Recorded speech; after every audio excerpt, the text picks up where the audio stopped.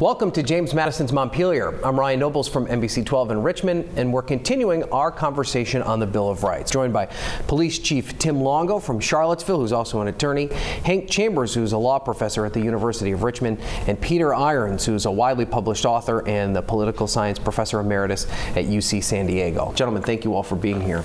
We're talking now about the Fourth Amendment. And Hank, I'll start with you.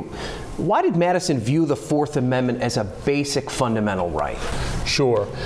Basic concept is that a man's home is his castle. It didn't start with Madison. It started well before Madison with the English and their view of how you ought to allow folks to live their lives.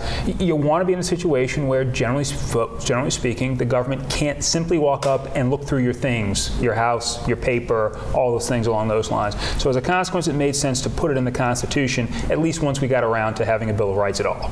And Peter, a lot of it's just about basic privacy, correct? That's the purpose of most of the amendments, in fact, but the Fourth Amendment in particular, the privacy is the individual's privacy to be free of governmental intrusion that isn't necessary for the protection of society. And one of the interesting things about the Fourth Amendment is that when it talks about search and seizure, it says there shall be no unreasonable search and seizure.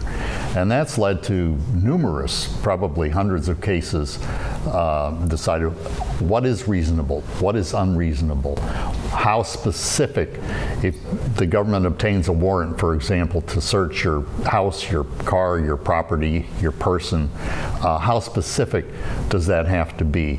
And what they were doing in the Fourth Amendment really was responding to the colonial period in which the British used what were called general warrants, and that allowed them to search any place, anything, at any time. People really had no protection. The British agents could come in and rummage around for anything. They were usually looking for contraband, smuggled goods, rum, sugar, things like that. And Chief, the Fourth Amendment is something that you've got to deal with probably almost every day in your job, right? More often than any other amendment within the Bill of Rights, we pull the trigger on the Constitution by way of the Fourth Amendment. And the issue of privacy is huge because when we look at just Fourth Amendment applicability, it's really about government intrusion into areas where folks enjoy a reasonable expectation of privacy. And as Peter said, the courts have looked at what does that really mean many, many, many times, particularly since it's been incorporated against the states in the early 1960s. And Hank, is it a certain degree of just the individual's right to even just be left alone, even more of their privacy, but not to be bothered at all? That's a good way of looking at it. You want folks to be able to wander around secure in the fact that they can do so. We like to think that our citizens, our free citizens, are in fact free. And it's hard to feel free if you know that at any moment someone can simply walk up, someone from the government in particular, can walk up and just rifle through your things, rifle through your pockets. Imagine you were a woman with a pocketbook. Lots of things in there people don't want to see, or you don't want them to see. So that is a big part of it. Being left alone, having privacy, having bodily integrity, and knowing that you can be secure in your person. And is there a certain degree of it, Chief, that prevents you then from stereotyping individuals by the way they dress or the way their hair's cut or the way they look? Is that part of that idea of just being allowed to live your life the way you want? Oh, absolutely. Clearly, the courts have been very, very clear in that regard that we be careful not to not only stereotype but engage in bias, particularly when it comes to stopping and detaining people. The Supreme Court said in a case, Wren versus the United States, several years ago, that it's okay to go ahead and stop a pretextual stop of an automobile, for example, as long as you don't use an impermissibly suggestive bias or criteria in which to make that decision. Peter, would you like to expand on that? Yeah, and one of the things that's been very difficult, because a lot of evidence is seized by police officers when they're investigating a crime.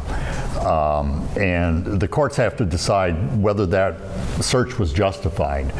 And so they've developed what's called the exclusionary rule. And the exclusionary rule means that even if evidence is seized that is relevant to the crime and in fact might show that a defendant was guilty, if it was illegally seized, it has to be excluded from evidence. And many people think that that's not a good rule. You know, if they find something, let's say a person is stopped and their pockets are searched and there's bags of cocaine in it, for example. If the police didn't have probable cause to stop that person in the first place, the evidence is excluded. The same thing goes for confessions that are obtained without warning people of their rights against self-incrimination. Chief, we see this all the time in television shows, right? I mean, Law and Order, SVU, or in these shows that are kind of portrayed dramatically, of where there's a clear piece of evidence that might lead to someone's guilt that's just tossed out. Is it frustrating in your line of work sometimes? The courts have recognized, and I think common sense would tell you, that there are some societal costs with excluding evidence from criminal trials, and that cost is the bad guy goes back out into the community. But the court's also been clear to say this is something we use as a last resort, not a first impulse. So, you know, when we exclude evidence from trial, you know, it's when the expense of that societal cost is not outweighed by the fundamental fairness that's associated with a criminal proceeding. Gentlemen, thank you. Thank you.